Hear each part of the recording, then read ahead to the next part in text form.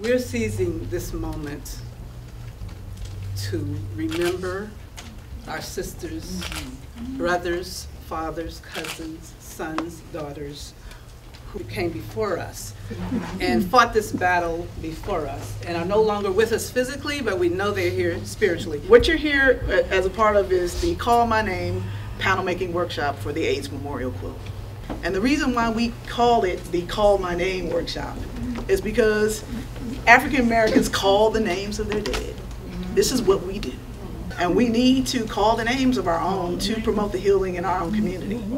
The workshop that was in Washington, D.C. was at the Women's Collective, which is an AIDS service organization specifically designed for women who are infected and affected by HIV and AIDS.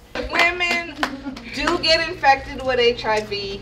Women are still dying disproportionately with this disease compared to men. It was when I learned that 1 in 36 African American women in Washington, D.C. are infected with HIV. It's beyond a state of emergency. You know, those numbers are worse than some sub-Saharan African nations.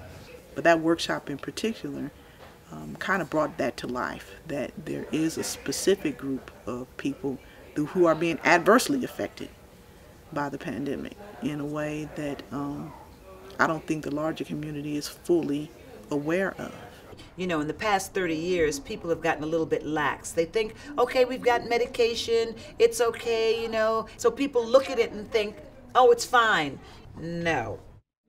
And we're not gonna put up with that behavior when you can be educated on how the disease is spread, what you need to do to take care of yourself, no drugging, no drinking, take your medicine, eat right. I've always loved the AIDS quilt. You know, the idea that it was a quilt that was also a living memorial to people who had died of HIV and AIDS. I was always fascinated by that, and especially some of the beauty and the creativity of the quilts. And I had worked on a few quilts for friends that I had lost to the disease. But in speaking with Jada, who works, you know, with the AIDS quilt, we were talking about how long it was. It's over 50 miles long. Then we were talking about the prevalence of the disease in the community of color. Pick a color. Okay, black. And I asked how many quilts were there for people of color, black people. And when she told me less than half a mile, I was like, okay, I know that we've got a lot of work to do, but now we really have a lot of work to do. We didn't see our faces on the quilt. As women of color, as black women, we were invisible. We didn't see ourselves. I've been to the quilt on the mall for many, many years, including the last time it was on the mall. They walked away in protest because they were not represented on the quilt, and they did not think that there was a place for them. And we put our heads together around pushing Call My Name. You know, there's an old Negro spiritual that says, hush, hush, somebody's calling my name. Hush. If somebody's calling my name, I never go away.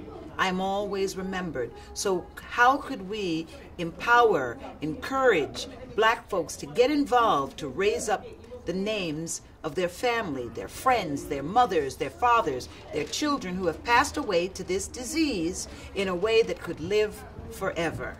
We love our brothers, we're happy, we learned a lot from them, but we also want to see the visibility of us. And I am happy to see that we're going to work on quilts today so that we can infiltrate the big quilt. We are not the educators, but we have an educational tool. So we're able to actually put a face on the numbers. So I can take my experience, however it is, and talk to people and show people by my actions of how you can stand up if you're educated. And we're hoping that on a purely humane level, that if that information is out there, then it will begin to change the tide of understanding and feeling around the stigma and shame that has come with living with the disease, having it, and having it affect, a community. When you hear the stories that are connected to these quilts, maybe people will be moved in their heart and mind about what they think or don't think about this disease. That's why this is important. These are living memorials. When you look at a panel of quilt, you're able to see something very important about someone's life, where they came from, what their interests were, what their hobbies were, who they loved, what their profession was. You can see all that on a panel of quilt. And so this, to me, this quilt has energy. I recognize my calling. And it's wonderful to know that I've lived all these years with this virus, and I'm able to sit here now to inspire others. It takes strength and courage, and I'm so happy. I'm sure you've never heard anyone or possibly say that they are happy that they got the virus. I'm blessed. I'm blessed, and I feel it. Sometimes those stitches are like tears for people. Finally they're able to lay it out and say, this was my daughter, or this was my brother, or this is my lover, or this was my friend. Well, the quilt is going to tell people, look, these are women. We've been here all along. This is us. We're not hiding. And I hope the quilt bring people out to say, hey, if we can get one person to look at this quilt and say, hey, I'm going to get some help. I'm going to talk to my children.